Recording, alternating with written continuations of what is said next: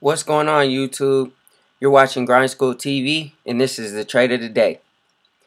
Facebook is the trade of the day because it looks like it's testing major support areas. It made a prior triangle pattern, which you see right here. The previous couple of days, Facebook actually failed this triangle pattern. Which this line served as a support line for Facebook, this yellow line that you see here, and it failed this on April 28th. So last Tuesday, I believe it was, it failed this support line, and that was a triangle pattern. And as you can see, it fell the next 4 days after that.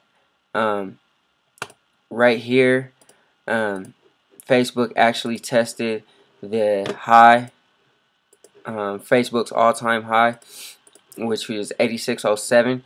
It tested Facebook's all-time high on the 23rd of April, and it failed to break this resistance area. So you see here, there's a triangle pattern for Facebook. It consolidated, and then it broke down. So I'm watching Facebook. It's on my radar because here's another support area right here at the 200-day moving average, which is this red line. I can make it a little bit thicker for you guys. This red line right here is a major support area, and I believe that if it breaks down past this 200-day moving average, I feel that it will touch this prior low, which is 73.45. But there is a prior resistance area for Facebook about 6 months prior to this, which is right here on November 28th. Like I said, it's about 6 months prior to this, where Facebook is actually trending right in this area. It failed to break this support area just yet.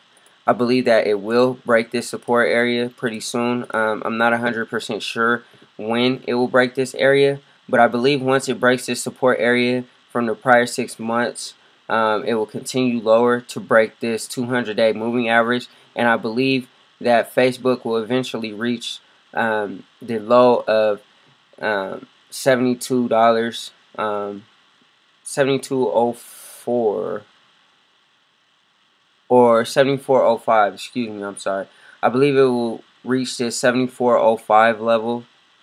And I don't know what will happen after that, but I believe it can make it to that area. So, like I said, guys, that's my trade of the day. I'm watching Facebook. It's on my radar. Right now, I don't know what's going to happen to it, so I'm sitting back and letting things play out, which is what you have to do a lot of the time. You have to let things set up and play out in order to play them.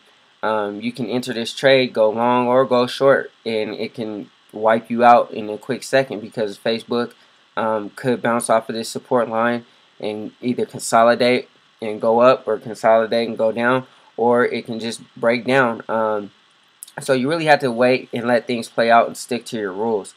Like I said, I believe that it will break this support line from the prior 6 months, and I also believe it will break this 200-day moving average, and after that I believe that it will be off to the races until it reaches its next low, which happened on February 9th, 2015. So like I said, guys, that's my trade of the day, and remember, idle time kills the grind. I'll see you guys soon.